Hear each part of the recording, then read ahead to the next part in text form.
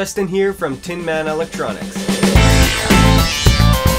I was kind of working on the quadcopter circuit and I actually plugged it in for the first time and something went horribly wrong.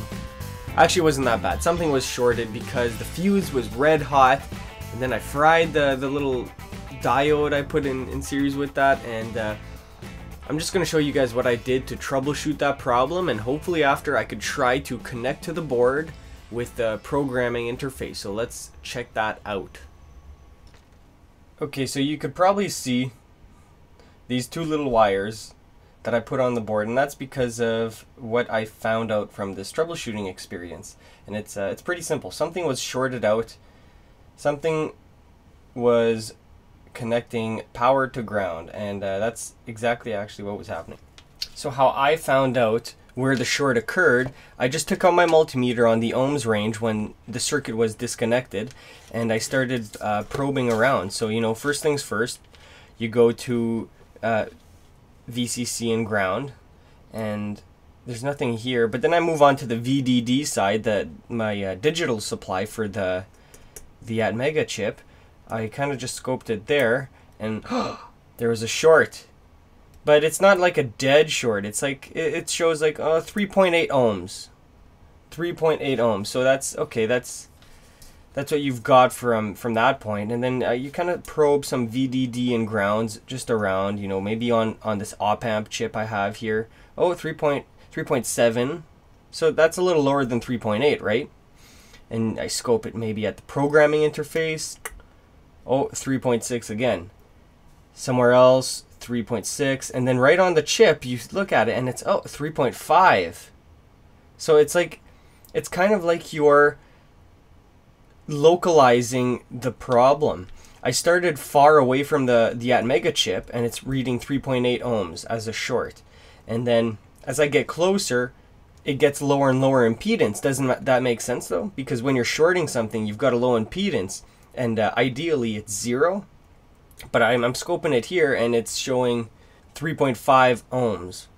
So that's the lowest I've seen it. So I'm guessing it's the Atmega chip. So I desolder it. I don't have the proper desoldering tools, so I just added a whole lot of solder and just went back and forth on this Atmega chip, and finally I could take it off.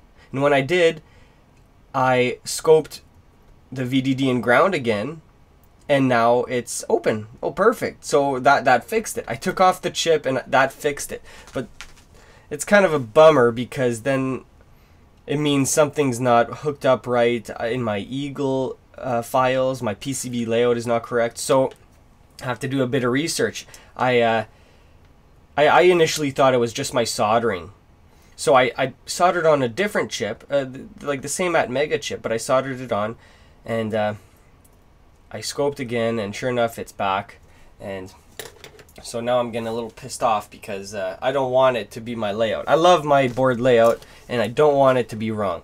But I checked the data sheet and I accidentally swapped VDD and ground on one of the VDD ground pairs. So there you go.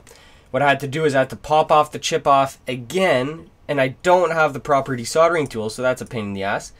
And I went in with my Dremel, my rotary tool, and I chopped off the little traces going to this capacitor, which is basically the VDD and ground. And I basically just wired it up correctly so that VDD goes to VDD and ground goes to ground of this ATX Mega chip. And yeah, that was basically the whole troubleshooting process. I wish I could have stepped you guys through it, because I mean I didn't have much time that night when I was troubleshooting it, so to set up and to record the whole video would have taken a lot more time than I intended. But it was a very interesting process. It was very cool how I could actually localize where the short was occurring by just looking at the ohms.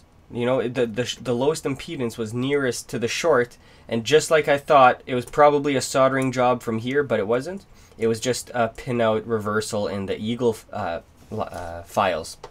Now let's see if I could actually program it. The whole idea of turning this on and testing it out is so that I could program it using my programming interface. And if this doesn't work though, kill me now. So I just spent an hour or two trying to figure out how to program this thing. I do recognize it in the Atmel Studio software though. It's quite a nice visual experience using Atmel Studio. You get in there and then it's pretty simple to choose your product family and programming interface, and it seems very clean, but I just couldn't figure out how to program it and make this LED blink. But the good news is that I could look at this programmer from inside the software, and I could read the serial number from the chip when it's powered on. And it's really interesting because when I power it off, sure enough, I can't recognize the chip. So I do correctly talk to this thing. I just can't program it yet, because I'll figure it out sometime. I'll make another video, and stay tuned because that will be some engineering. I hope you guys enjoyed this episode. I kind of talked about how I did the troubleshooting. I didn't really show you guys how I did it, but hopefully in the future, when I have more problems with this quadcopter circuit, I'm going to show you guys in a video. I'm hopefully going to make another video about how I'm actually programming this chip, because like I just mentioned, I had a hard time doing it. So when I have more time, I'm going to figure that out, get a video out. If you like my videos, subscribe to my channel, give it a thumbs up. Go to my website at www.tinmanelectronics.com. That's engineering.